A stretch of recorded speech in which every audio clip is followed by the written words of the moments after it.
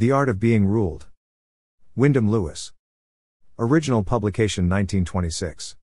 1989 edition. Narrated by Skeptical Waves. Part 3. The Small Man. Chapter 1.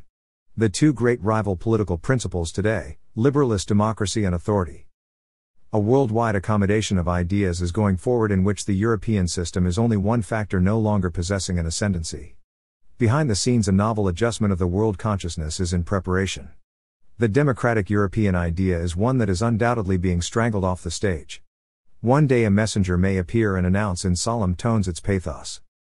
By their superficial idea of freedom, by their insistence on the individual, any individual, that is, every northern or white community, from the Greeks to the present Europeans, have made it impossible for the white race to combine and consolidate itself. Each individual, when he got the chance, became a little universe to himself of exclusive personal life. The spectacular, in fact rather flashy, strength, but also the deep weakness of the white man has been his independence. Even his physical prowess is a weakness.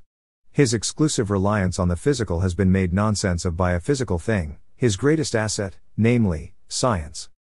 The white man has not in his imagination been able to look all round the world and see it as one large mud ball with certain possibilities. Its possibilities of unification have escaped him, in spite of all his mechanical opportunities for becoming himself a unifier. He has only been able to propel his body laboriously round it, not his mind. So he made a better globetrotter and buccaneer than an organizer, or civilizer. Again, as good brains have been born in the West as in the East, no doubt, but they have been less used and exploited by the over-materialized Western rulers.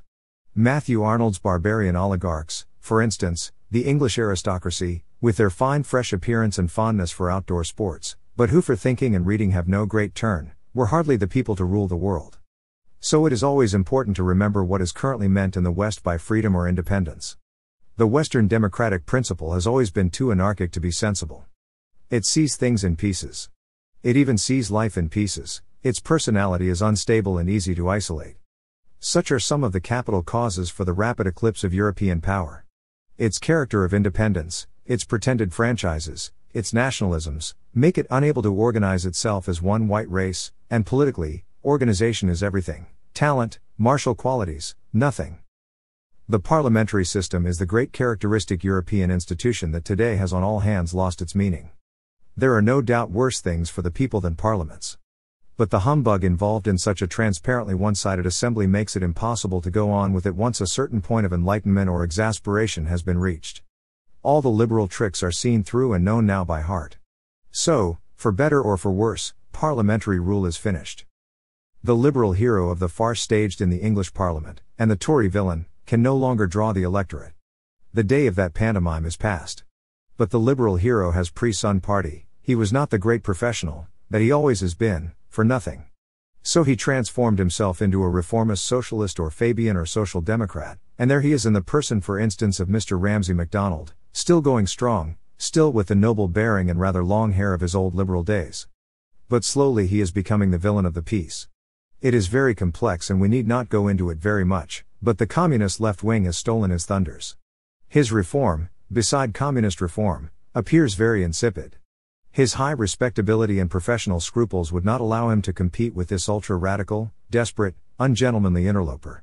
So he is gradually being forced into the relay of the Tory, the villain of the political piece. The competition in the matter of liberal or radical principles having become so hot, and all the personnel having moved bodily into the left, the sham fight meantime having become a real one, all political struggle is well over the Dexter line of social revolution. Everyone today is somewhere on the left, all except fascism, which is a faction of the extreme and militant left who have burst round and through to the right, as it were, circumnavigated, boxed the compass. But from whichever side he is attacked and whether geographically he is on the left or the right of his immediate opponent, the liberal, in whatever disguise, henceforth will remain the villain of the piece. He will always popularly be in the wrong. The principal conflict today, then, is between the democratic and liberal principle on the one side, of which Kautsky is a typical continental exponent, and on the other the principle of dictatorship of which Lenin was the protagonist and first great theorist, proving triumphantly in action what he had arrived at speculatively beforehand. He discarded all the confusions that the legacy of a century of liberal thought involved, and all the concepts of democracy and mass control were rooted out of his system. Thus purged, it presents itself as something highly abstract and elemental. An extreme version of Leninist politics, although making its entrance from the opposite end, it is still weighted with a great many impure elements of an opposite order to those impairing Sovietism, is Fascismo. Or, if you like, it is Leninism adapted to an ancient and intelligent population.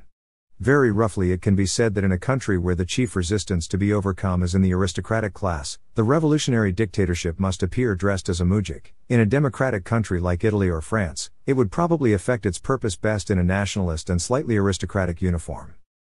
But there can be no arbitrary rules, only regional and racial expediency can count in the particular color given to these adjustments.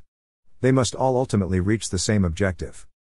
Under the heading Kautsky vs. Lenin, in Lansbury's Labour Weekly, April 25, 1925, the general socialist opinion of Kautsky, and with him is associated Ramsay MacDonald as the chief representative of democratic opinion in England, is clearly expressed. It is very exactly the position of Sorel as regards such people as Kautsky, or would be the attitude that Lenin would have advocated. This book is his, Kautsky's, admission that his Marxism has been vulgarized into a creed of petty bourgeois opportunism and liberal go slow. But what is important for us at the moment is that Kautsky is not an isolated phenomenon, and Kautskianism not a purely German creed. The doctrine preached in this book is but typical of the whole outlook and historical order of the Second International. In this country we have MacDonaldism, flesh of the flesh and blood of the blood of Kautskianism, and today many of our best workers in the labor movement are still tied by bonds of tradition and personal loyalties to those who preach this very creed.